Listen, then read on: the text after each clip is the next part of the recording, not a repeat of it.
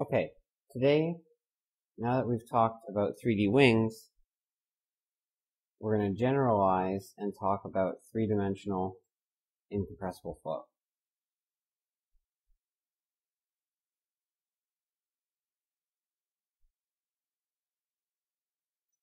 So this is basically chapter 6 of Anderson. So we're going to start with a high-level introduction. We'll go through an illustrative example, and then look at the implications for complete aircraft configurations. Everything we've done so far in aerodynamics has more or less been in two dimensions. So we looked at the two-dimensional flow over airfoils, and then even when we were looking at lifting line theory for finite wings, basically it was still quasi-two-dimensional because we were really only looking at things in the plane of the wing itself. Moving to 3D in general is really hard.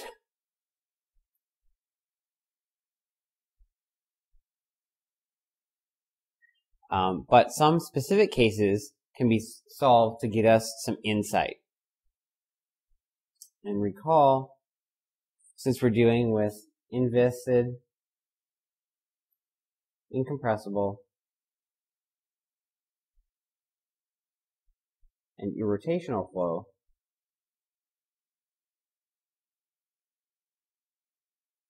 we have the velocity can be defined as the gradient of a velocity potential. The potential is governed by Laplace's equation. And our wall boundary condition, v dot n equals 0 applies. So let's start looking at a specific case where we can figure out what's going on. So that's the 3D flow over a sphere.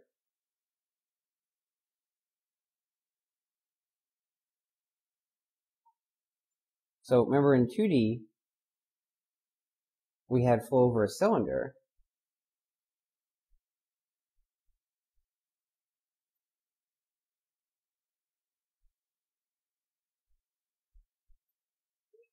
Which was given by uniform flow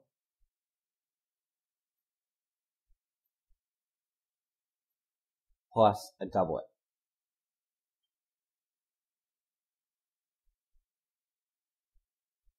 And we can do exactly the same thing in 3 dimensions.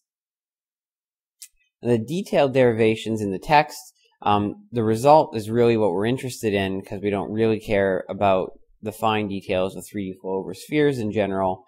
But I'm going to give a very brief summary of the derivation here so that we can see what the key takeaways are.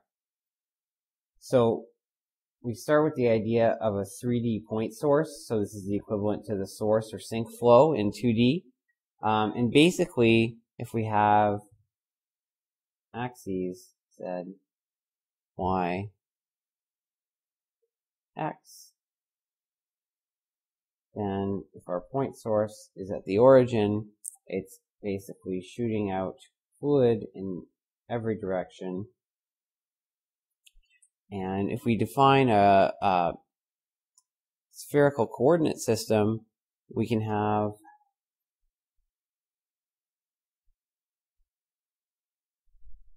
some radius r twisted over at some angle phi and tilted down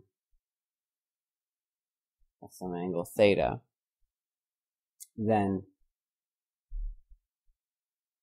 the velocity potential is going to be some constant, negative some constant over r, and the velocity field, the gradient of the potential, is c over r squared in the radial direction.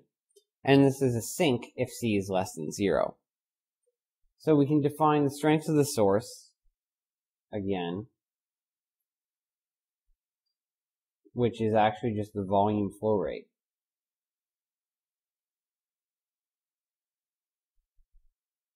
And that's going to be 4 pi times that constant from integrating all around. And so we can get that the radial velocity is this strength over 4 pi r squared. So the potential is negative strength 4 pi r. Again, if lambda were negative, we would have a sink rather than a source.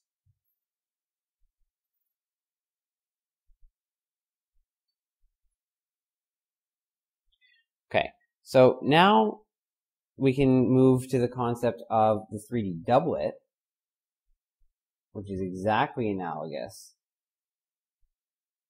to the 2D version. So basically, we take the limit as the separation distance between equal and opposite source and sinks go to 0 as their strength becomes infinite so that the product stays constant.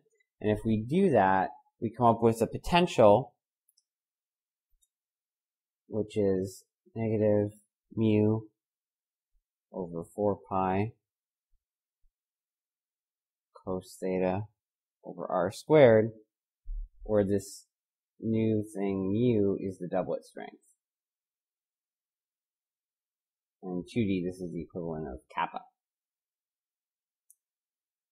So then the velocity is again given by the gradient of the potential, so that's mu over 2 pi cos theta over r cubed in the radial direction plus mu over 4 pi sine theta over r cubed in the theta direction plus 0 in the phi direction. Note we've got this r cubed dependence where we had an r squared dependence in 2D. So keep this in mind as we move forward to start seeing what the key differences are. Now if you look at the streamlines of this doublet, it's a little tricky to draw, but I'll try my best. There's our axes, x, y, z. And basically, if we have some angle psi, we see that the flow doesn't depend on this angle. So there's going to be some net flow in a certain direction, and there are going to be loops of flow driving this, just like in 2D, except that these are now all the way around, so that this is we can revolve the streamline pattern around the z-axis. So this is what we call an axisymmetric flow.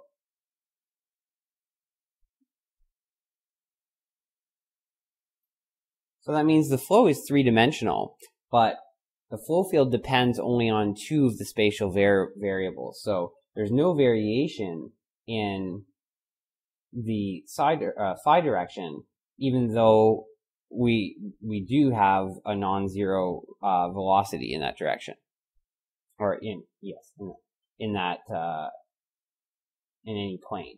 It's not a planar flow, but there's zero